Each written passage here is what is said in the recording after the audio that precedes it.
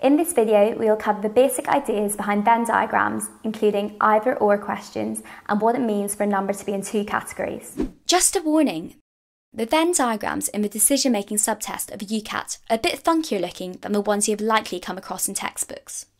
But don't let that put you off. Try to follow the simple approaches that we tell you about in this video and keep on practicing.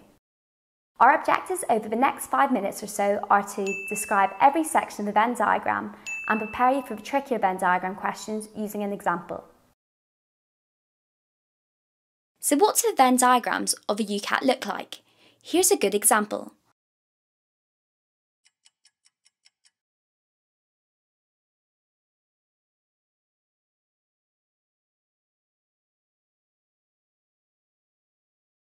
One of the hallmarks of a decision-making Venn diagram is the presence of multiple overlapping shapes. As you probably know, a number appearing inside two or more shapes means that the number represents individuals of objects that are in all of the overlapping categories.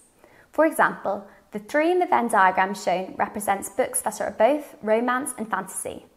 If a number is inside none of the shapes, as the number 7 is, it belongs in none of the categories given.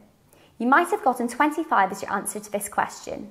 This would be because you didn't spot that one of the 12s that we can see is in fact inside 3 overlapping shapes, those that correspond to fantasy, horror and sci-fi. As the question was asking for a number of books that fall into exactly 2 categories, these 12 books do not count.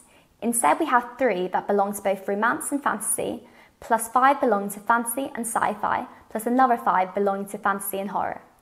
Attention to detail is the key when tackling Venn diagrams. When you see more than 2 shapes, so in our example where sci-fi, horror and fantasy overlap, be extra vigilant and focus on this area in particular. I advise taking a moment to look at this area and separate the overlapping values accordingly in your minds. So for example, 5 books are both sci-fi and horror, 5 are sci-fi and fantasy, and 12 are sci-fi, fantasy and horror. This reduces the risk of making a careless mistake and falling into the trap.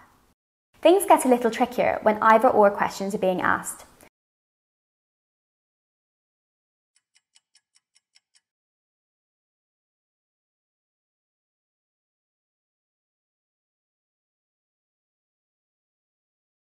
The answer is 48. The quickest way to get to this answer is simply add up all the numbers inside the triangle, which represents mathematics, and all the numbers inside the oval, which represents English, being careful not to add the 2 twice. This means calculating 19 plus 5 plus 7 plus 12 plus 3 plus 2, which gives 48. Do not sum up the numbers in each shape separately and then add the results. This will result in the 2, which represents those assigned both English and mathematics homework, being counted twice. Another easily made mistake is to not read the question properly and only add up the students who were assigned only English homework, which was 12, only mathematics homework, which was 19, and both English and mathematics, which was 2, giving the answer 33. This isn't even an option, so you would have realised you had made an error, but in doing so, lost valuable time.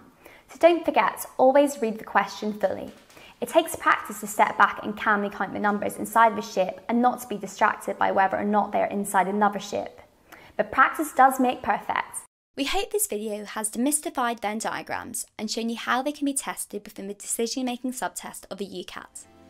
Once you get over the initial shock value of some of the shapes and the number of overlaps, these questions can be among the easiest to solve quickly. Keep trying. That concludes another UCAT lesson. If you like the strategies and content we're developing and want to see more free content, please leave us a like and don't forget to subscribe. If you have any UCAT questions, leave us a comment below and we'll help you sort it out and get your preparation up to speed.